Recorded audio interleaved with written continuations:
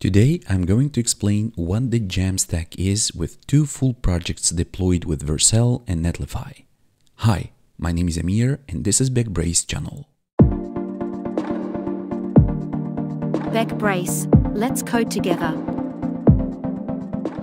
First of all, you need to know that in recent years, the concept of the JamStack has gained significant traction among web developers as a modern approach to build websites. First, let's talk about the term itself, JamStack. What is JamStack? It stands for JavaScript, APIs, and markup. That's it. The J for JavaScript, the A for APIs, and the M for markup. So these three technologies combined together form the JamStack. So a stack is simply a collection of different technologies combined together to create your web applications. And you may have heard of the MERN stack, the mean stack. Here we have the JamStack. So you can use JavaScript, APIs, and markup to create your web applications. And it's all about moving away from the old school monolithic single piece architecture to something more modular and dynamic.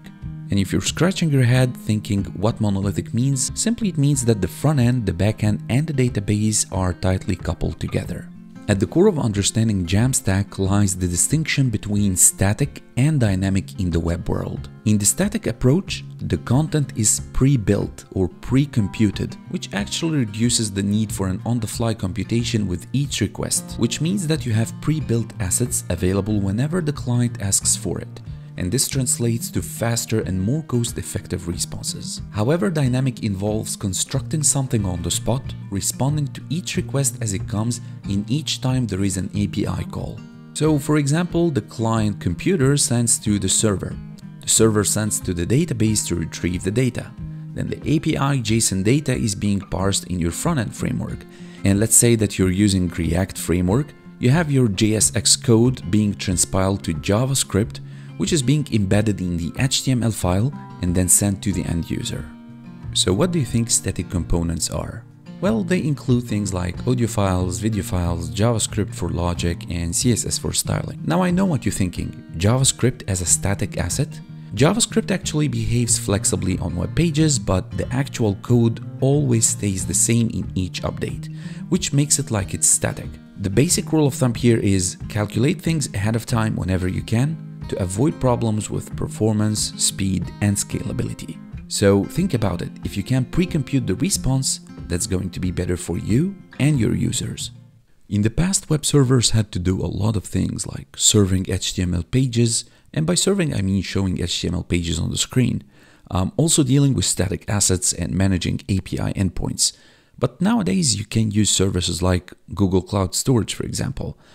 It can be used for all of your static assets like image files, CSS, and so on. Now the real logical question arises. Can we make these HTML pages static or pre-computed? And to be able to answer this question, you need to understand how web servers operate and how they render HTML pages. So let's say that there is a customer who is searching for a smartphone on your website. They enter the URL and the server fetches the data, formats an HTML response, and sends it back fully rendered. This method, as you can see on the screen, is called server-side rendering, or SSR for short. And evidently the reason for that is because the rendering happens on the server, not on the client. However, over the last decade or so, there has been a shift towards client-side rendering, or CSR for short, where the user also browses your website, enters the smartphone they're interested in, the client sends a GET request to the web server, then the web server sends a blank index HTML page with a reference to a JavaScript application. And what happens is that the client asks JavaScript for data. So JavaScript sends a GET request to a framework, let's say React, which by its role sends a data query to the API server.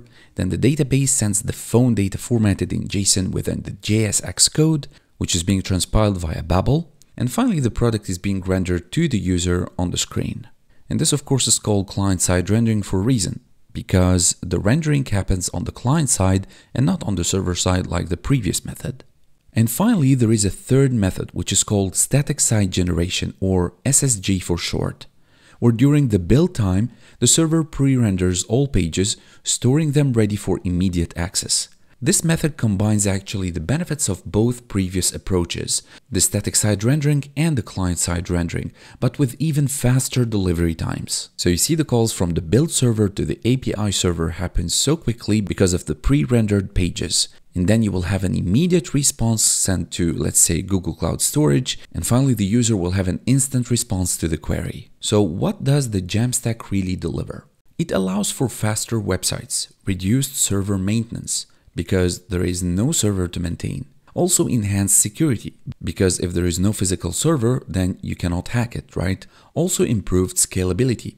These factors contribute to a better overall developer experience, thanks to simplified development and deployment processes. Consider the traditional setup.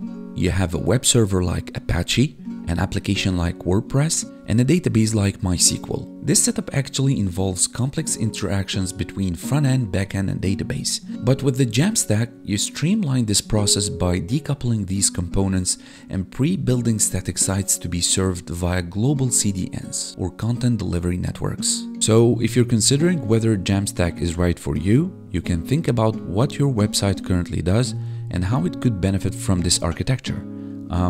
It might require some changes and planning, I agree, but the advantages of JamStack are compelling. My website actually uses JamStack.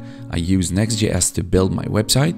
Everything is pre-built already, so whenever you want to check on something, whenever you want to inquire any information, you will do that simply by typing the command and you will have instant response. If you want to know about me, you will type about. If you want to go to the help menu again, you can check out contact, you can check out the projects. So this website actually is built using the JamStack architecture. And you can see that everything is pre-built already. I don't have any images or audio or video files, but you can apply the same thing if you have those already pre-built and, saved as static assets to be rendered using any of the static site generators. So these are some of the most popular static site generators: Next.js, Hugo, Gatsby, Nuxt for Vue, Jekyll, and so on. Astro also is a popular one. You don't have necessarily to use any of the static site generators. You can simply use HTML, CSS, and JavaScript, as I'm going to show you in the next project. So as I said, we will have two different projects. One is going to be built using HTML, CSS, and JavaScript to show you how simple it is to create a static website using JamStack, and also we're going to deploy that via Netlify. And in the second project, we're going to use Next.js and we're going to deploy this project to Vercel. All right, so that's what we're going to do in the next part. So thank you so much for watching this introduction. With that being said, let's go ahead and start creating our first project using HTML, CSS, and JavaScript and deploy it to Netlify.